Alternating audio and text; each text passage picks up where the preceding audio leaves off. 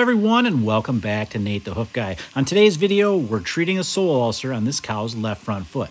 But step one, let's get it trimmed up. As we're trimming this foot, what do you notice about this inner claw, aside from the fact that there's a hole in it? Well, you should be noticing that swollen appearance of that heel bulb. That's an important consideration when we're trimming a foot. So as we zoom in here, you can not only see the ulceration, which is causing the discomfort for this girl, but you're also going to be able to see the enlargement of this claw. And the reason that this is important to notice before we start trimming is, let's assume there was no ulceration here, but we had an enlarged claw like this, and I were to try to trim that down and try to match the heels to balance her, I would actually be thin soling that claw because it's not the horn that's thicker with this particular claw, it's the entire claw itself, those inner tissues that have swollen and enlarged. So if I remove the sole to try to get the heels level in this case, I would actually be thin soling this cow.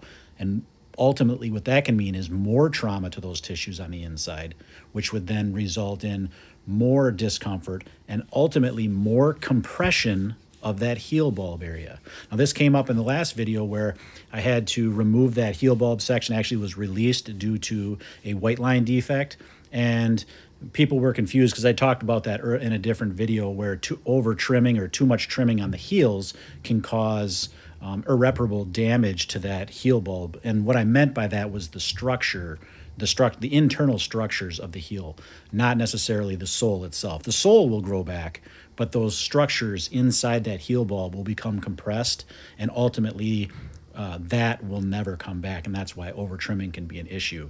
Here, we've just got an ulcer situation, and what you can see, what you'll notice about this particular foot versus a lot of them, is that this horn is extremely hard. That has to do with the environment these cows live in. In the wintertime in Wisconsin, we have frigid cold temps. When I let this cow go, you're gonna be able to see the frozen ground that they have to walk on here.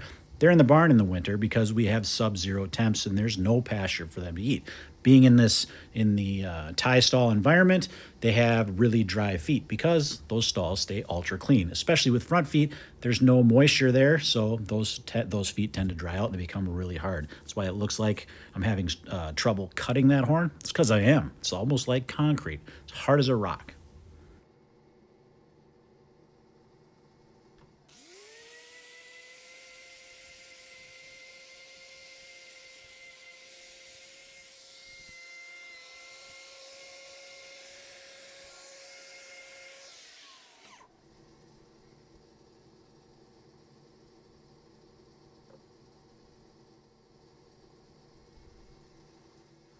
You'll notice with a lot of the lesions that I treat that I leave that outside wall higher than the surrounding lesion that I'm working on. And that's for a good reason.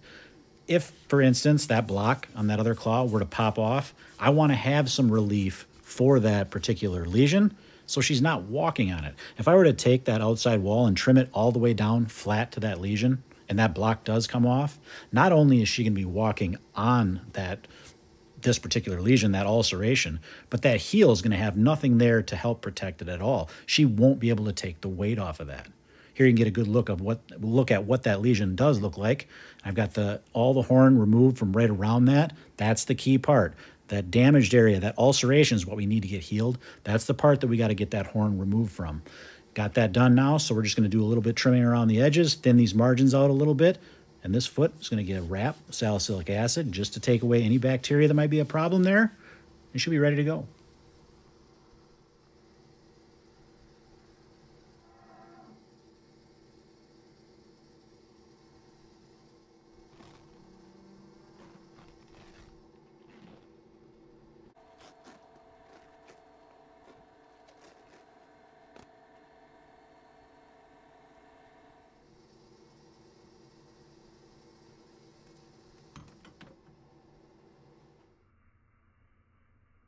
All right, guys, that's going to do it for today's video. As always, thanks for watching, and we will see you all on the next one.